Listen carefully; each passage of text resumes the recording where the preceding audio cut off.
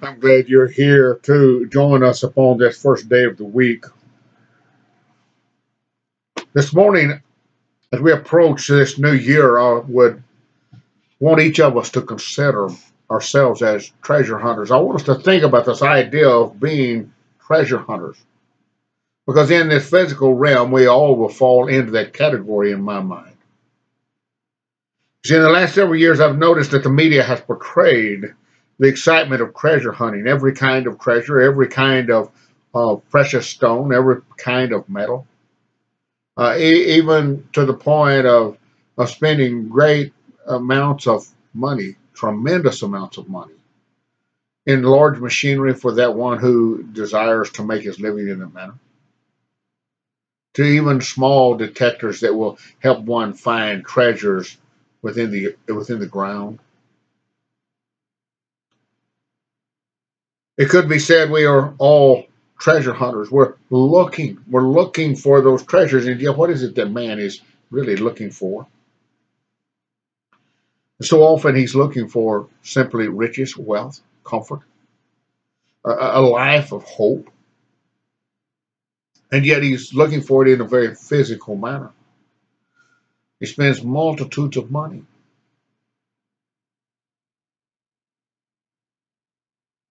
But even that one who is not going about seeking treasure as we see treasure, it is so often that one is looking for that one big deal that will set him up good. Or he's looking for that one big crop that will give him that which he needs. Whatever it is, we all seem to seek treasure. This one thing I want us to keep in mind is this, that one who is a real treasure hunter sets his mind on the treasure.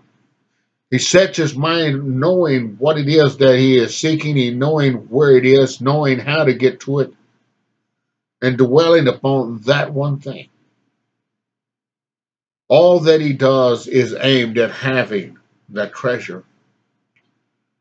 There are several different kinds of people that seek those treasures. There are those who simply give up. I want us to think about that point. There are those that simply give up. There are those who are in it simply for the greed, the want to have more money. There are those that are in it that may use that money to help society in some manner. And then there are those who are more or less the historical treasure hunters who seek to share all they have, all that they find with everyone. They seek for everyone to have a small portion of that treasure, or to have some of that treasure, to look upon it, to realize it is of historical value, even though it may be worth millions of dollars. But the one thing all of them do, they are focused on obtaining the treasure. This last group I really want us to focus upon. As a child of God, I want us to think about what they're saying, and I want us to realize that there are many times that one who is a child of God has given up.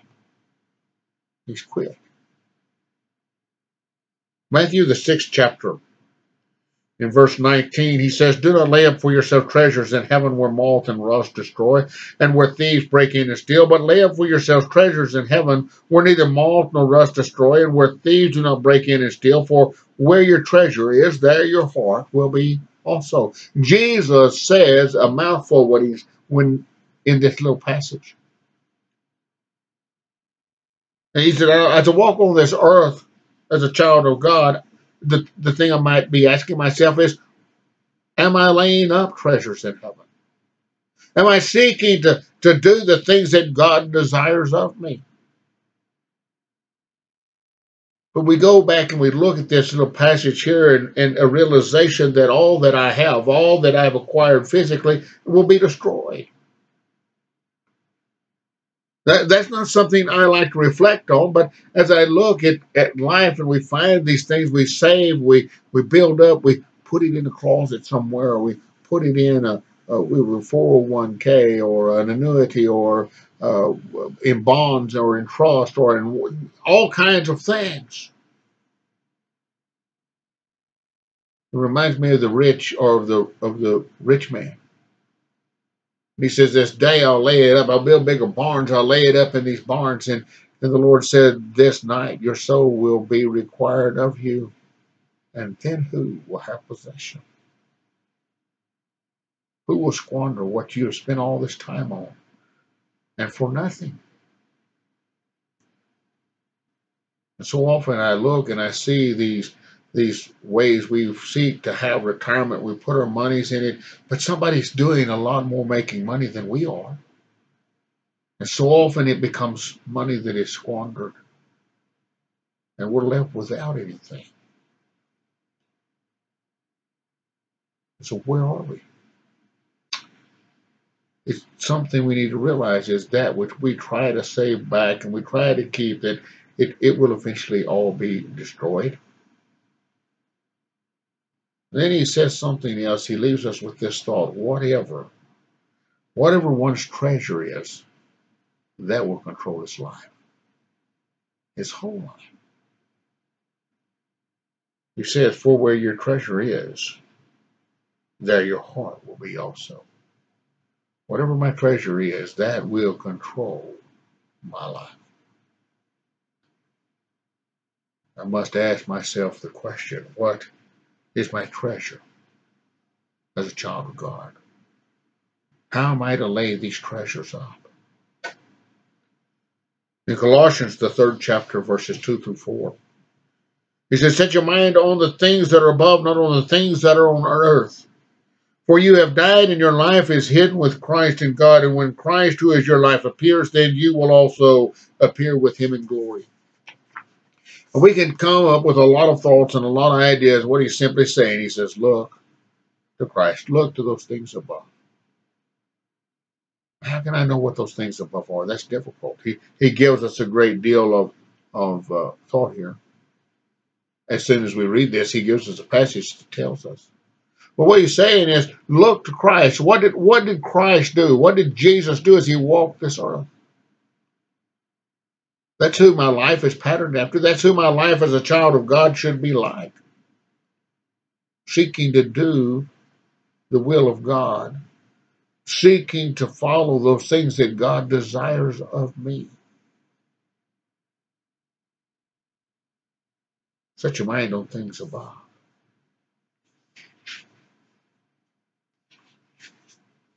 Set your mind on things above. Set your mind on those things of Christ.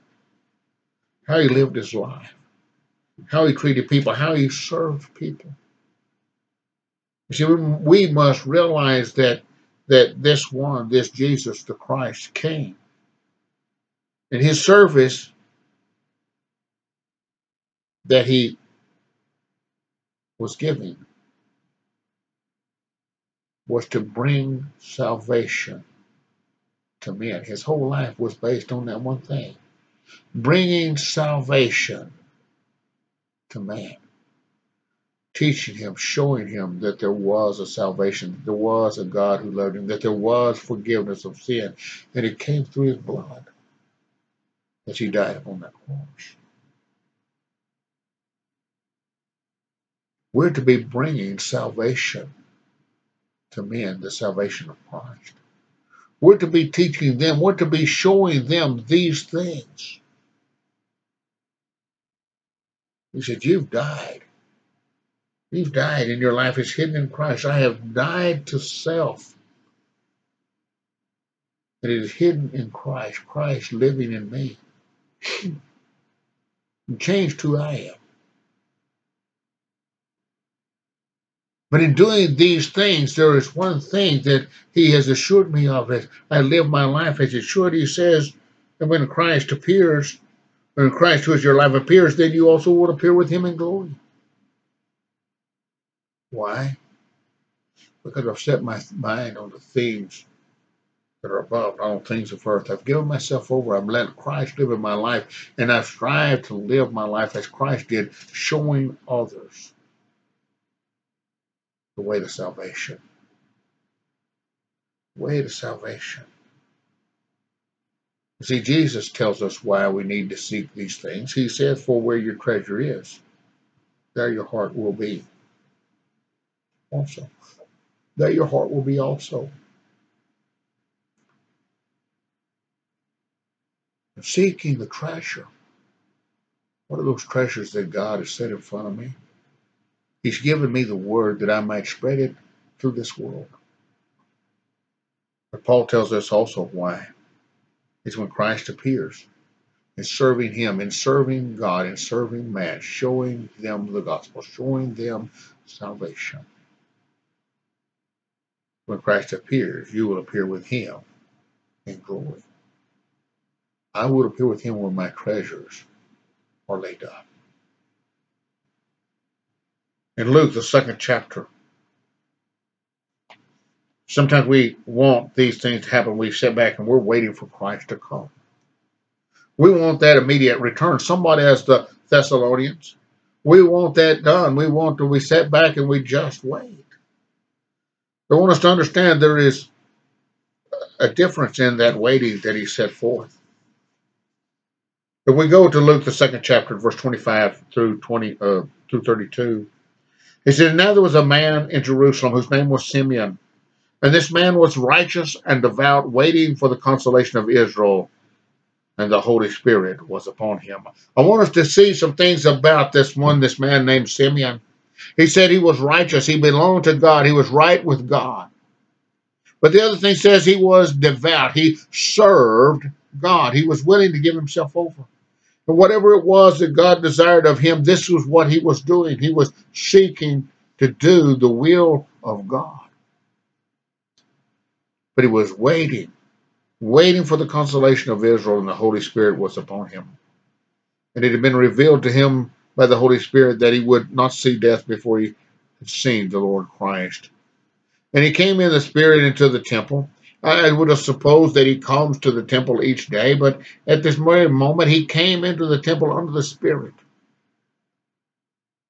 And when the parents brought the child Jesus to him, or to do for him, according to the custom of the law, he took him in his arms and he blessed God and said, "Lord, now you are letting your servant depart in peace, or to die in peace, according to your word, as God had promised him." He said, "For my eyes have seen your salvation, that you have prepared in the presence of all peoples, a light for revelation to the Gentiles and for glory to your people Israel." He said, "You have let me see the Savior, the Christ." But there's a word in here that he's used. He says, waiting for the consolation of Israel, and the Holy Spirit was upon him. Waiting. Waiting. This word is not simply to wait, to sit back and let someone come get you, or let something happen. That waiting, he says, pro dekomia, to forward wait. To forward wait. Looking toward. Simeon was not demanding, not hurrying. He was waiting. He was patiently vigilant. Remember, he says he was devout. He was doing what God sought him to do, what he desired for him to do. Seeking Christ. He was seeking to see the Christ, not knowing who he was or what he would look like, but seeing, but seeking. He knew he would know him when he saw him. I want us to think about that a minute. All of a sudden, something hit me. My wife makes peanut brittle. You spend a lot of time waiting on peanut brittle. You pour the stuff in the pot, you mix it, you get it ready, you bring it to a boil, and you wait for it to get to a hard crack. But you don't wait for it sitting back. You must stir continually, keeping it moving, keeping it turning. If you let it set too long in one place, it begins to burn and destroy. You just stir it, stir it. You can't just wait. You have to be vigilant in caring for it until it gets to that point. You're waiting for something that's going to be in front of you in just a moment. But it takes time. And it takes your time of doing what is there. This is sort of what he's saying. He's waiting, but he's waiting and working while he's waiting. He's looking forward. He's waiting toward that point, seeking toward that point.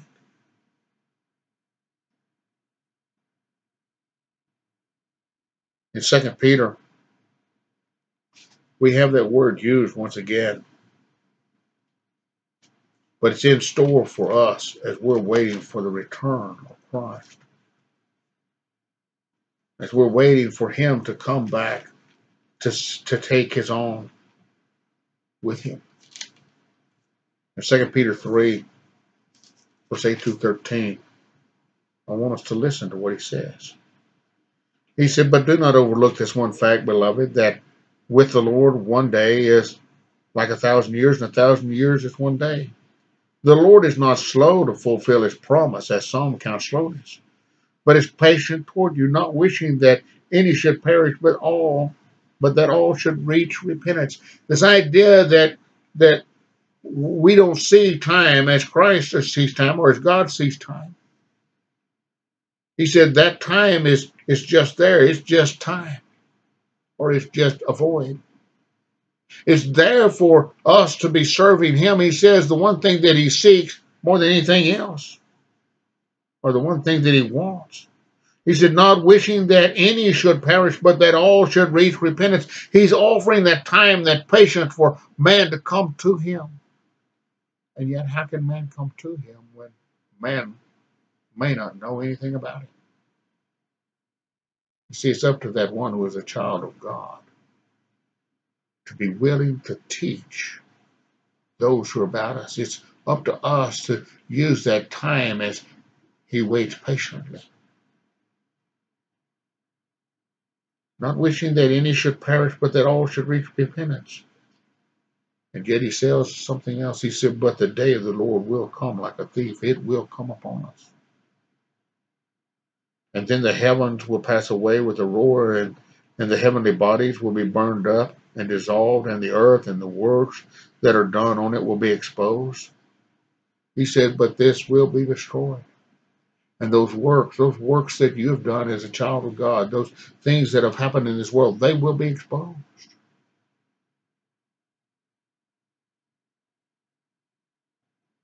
And then he asked a question. He said, since all these things are thus to be dissolved, what sort of people ought you to be in lives of holiness and goodness? What sort of people should we be? What sort of people should we strive to be as children of God with these things happening or going to happen? Waiting for the hastening, the coming of the day of God, because of which the heavens will be set on fire and dissolved, and heavenly bodies will melt as they are burned. But according to his promise, we are waiting for new heavens and new earth in which righteousness dwells. This word waiting, this word wait that we see here, 2, 3 times, is the same word. Waiting, seeking diligently to do the Lord's work. Seeking diligently to teach others that are there. He says your work will be shown.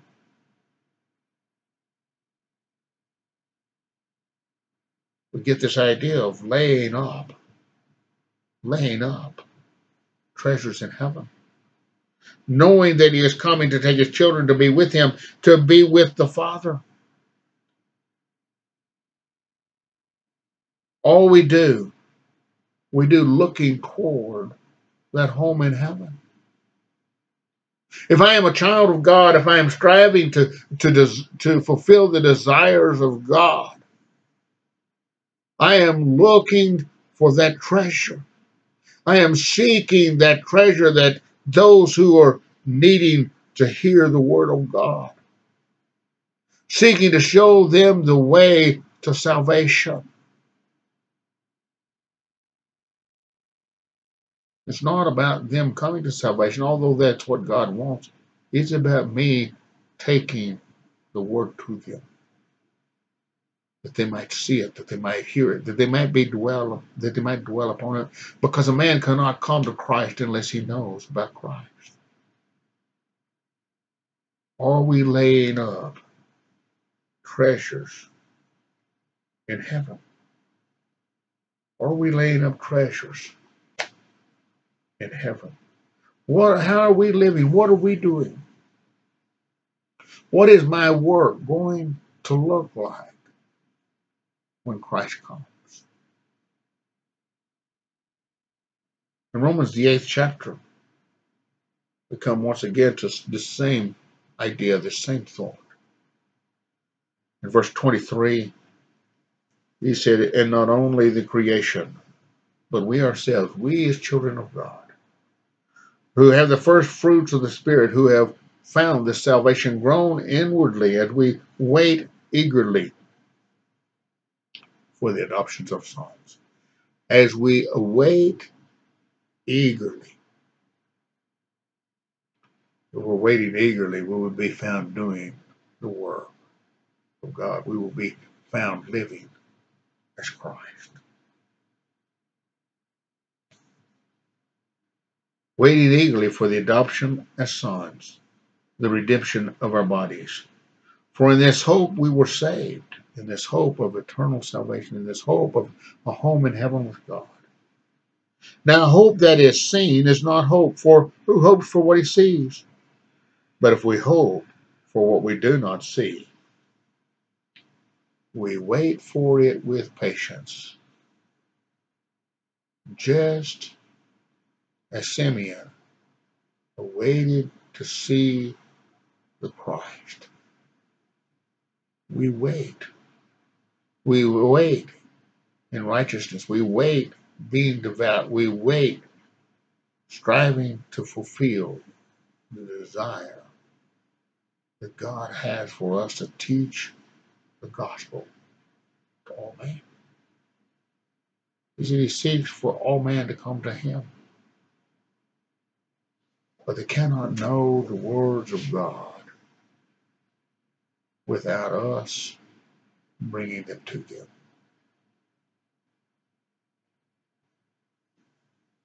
Maybe you're a child of God and you've given up. Maybe you're a child of God and you sit back and you take these treasures and you store them back in your own closet.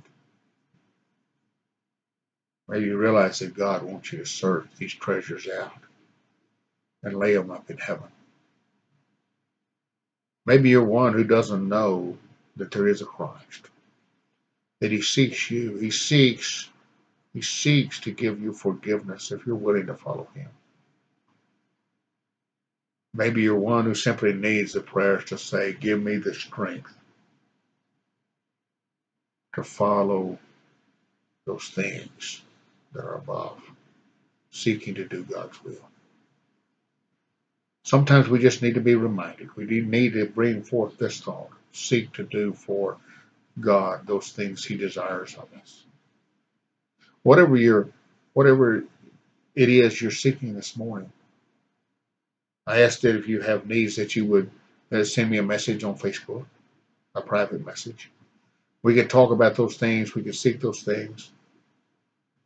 But we need to be looking. We need to be looking towards serving our Lord and our Savior, doing his will. That we might lay treasures up in heaven, that we might have an eternity with God. I hope there is something here that is encouraging to you. I want to thank you for being here, and may God bless.